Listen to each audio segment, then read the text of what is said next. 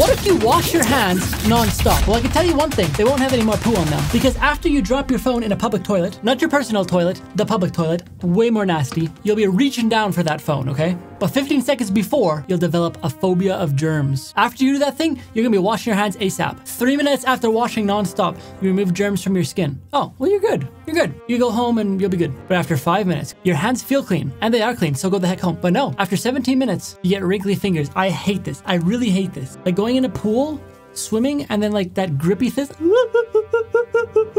But apparently, guys, I read this somewhere. The reason your body does that is because you could grip better underwater or something. Maybe I didn't even read that. Maybe that's just something I made up. I don't even know. But after 23 minutes, you'll have mild irritation. Okay, now it's getting pretty bad. Overzealous hand hygiene can cause skin irritation. Yeah, those things are probably red and dry. The second you stop and dry them off, they're gonna be so dry you'll need some lotion, man. Yeah, oh, okay, no, after 36 minutes for sure though, those natural oils are stripped away. The soap's pH may cause a mild disruption of the skin barrier. After 41 minutes, slight sensation of tightness. After your skin starts losing its natural oils, it starts feeling tight. So are they basically telling me that I don't have any oils in my hands right now? Because they always feel tight and I need some lotion. Oh, I was wrong, guys. I guess you have to wait till 48 minutes of non-stop before the skin gets dry. The skin's urea, lactic acid, and amino acids are stripped away. Also, guys, I noticed if you use like, what is it?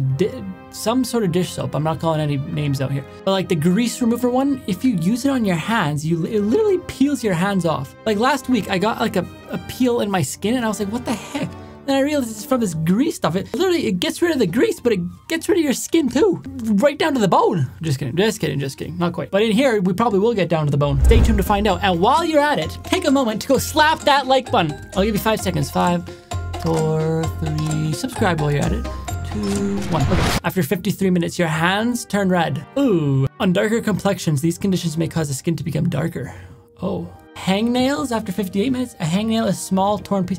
Yeah, I know what a hangnail is. I have like so many of them. You know, maybe there is something wrong with my hands. They're always dry. They have hangnails. Maybe I need to get a new soap. But guys, beware, I'm about to show you a hangnail. I don't know if you guys could see that. Can you see my hangnail? I don't know. After 1 hour, disruption of skin barrier. Soap can wash out. Oh, so they think we still got soap on our hands. Okay. I mean, I would think after an hour the soap would all be gone and it would just be water, but soap can wash away good bacteria which damages your skin barrier. 2 hours, increased sensitivity. Are they showing a feather will hurt? Oof. Tiny fissures appear.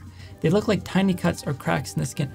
I might already have that. After 4 hours, the inflammation starts. 5 hours, your skin starts to flake. The flaking process is your skin's way of recovering from some type of damage. After 6 hours though, the flakes are gone and your skin's starting to crack.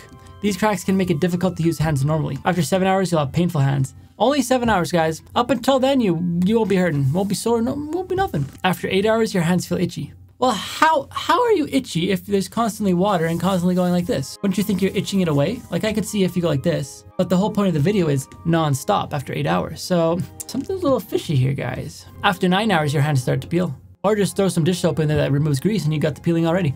After 1 minute. Actually, probably like 5 to 10. But after 10 hours, burning sensation due to the skin being broken. 10.5 hours, cracks in the skin deepen. Not just a surface level, guys. As the skin gets thick and calloused over time, it loses elasticity. After 11 hours, the skin feels rough to the touch. 11.5 hours, you start to bleed. But at least you're washing your hands, you know, the blood's going down the sink. 12 hours, nerve endings become exposed. They become more exposed as protective layers break down. Oh, and then it's like, and guys, that actually makes me think. I started going for pedicures, on my feet with my girlfriend. I think we've gone 3 times now, like past 3 months, you know. This last time I had to put my foot down. Literally, because when it comes to that part, they pull out literally a potato grinder. This thing right here, okay? And they go like this. And it doesn't actually hurt, but just the way I think and the way I'm like, right now, as soon as I like go home and start walking on my feet, it's no longer rough. Now, like when I touch the hardwood floor without a sock on, it feels grippy and sticky. And just the thought of it, me knowing it's fresh skin, and like, it makes me think of this. Like, what if they peel it down and it's like, So last time, guys, I actually asked them to skip the whoosh, whoosh, and just use their little cheese graters. Put in some cheese. 12.5 hours, pain intensifies. It often feels like shooting, stabbing, or burning sensation. 13 hours, those things are dehydrated. How are they dehydrated if they're constantly getting water for 13 hours? Something's a little suspicious here. 13.5 hours, blood vessels become damaged. You're done. Permanent damage, guys. Just kidding, I don't know. But the nerve endings after 14 hours are damaged as well. Damage to these nerves can cause muscle weakness and painful cramps. 14.5 hours, your hands are now swell. You would think once you get inflamed, like a couple hours in, they'd be swell, but now they're gonna be really swell. They're gonna be like this.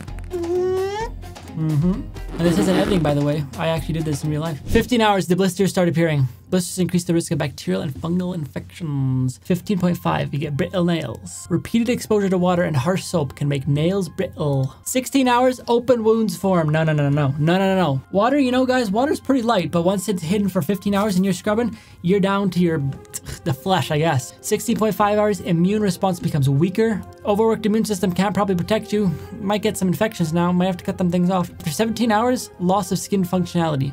This could play a role in conditions like eczema and psoriasis. 17.5 hours, increased risk of infection. Well, good thing you got soap on your hands still. And if you don't have soap on your hands still, make sure to pump some soap so you ain't getting infected. Make sure you clean those germs away.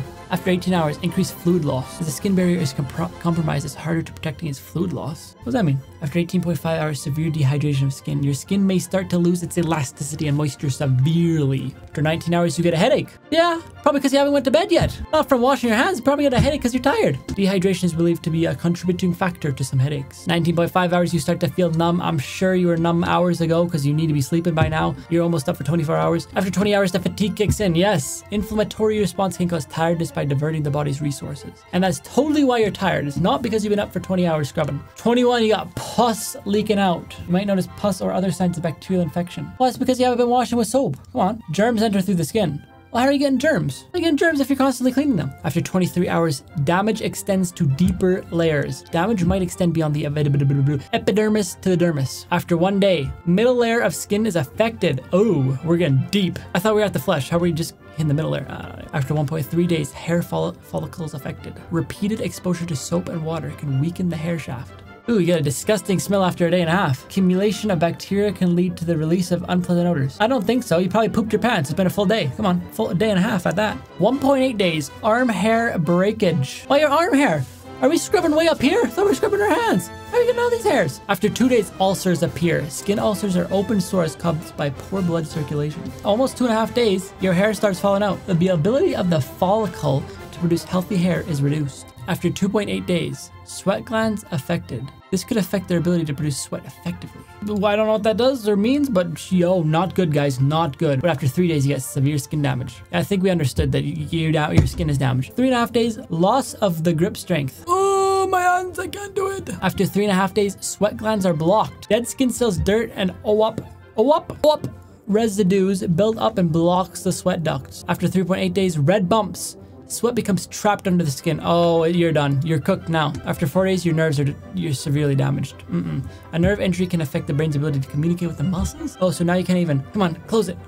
It ain't gonna do that. After 4.1 days, loss of sensation. Nerve damage can result in partial loss of sensation in the affected area. Now you can't even feel anything. Can't move it, can't feel it. It's useless. But you're still washing your hands, guys. You're still washing. After 4.2 days, significant scarring. Severe damage to the skin's deeper layers can lead to significant scarring. After 4.4 days, you can't move your fingers. Oh, now they're completely cooked. Then after 4.7 days, your nails fall off. Once your toenail falls off, it can't reattach itself and keep growing. Whoa, I hate that. I hate that. One time, I forget what happened. Oh, I don't even think about it. My big toenail completely came off. Nasty thing ever. It hurt so much. Had to grow back, man. I can't do that. But it will grow back. If you stop washing now, if you stop washing now, your hand's already cooked. You can't feel it, can't move it. It's infected. Nothing's happening in your hand. You probably won't even go back. After 5 days, you expose the nail bed. When a nail falls off, the sensitive nail bed underneath is exposed.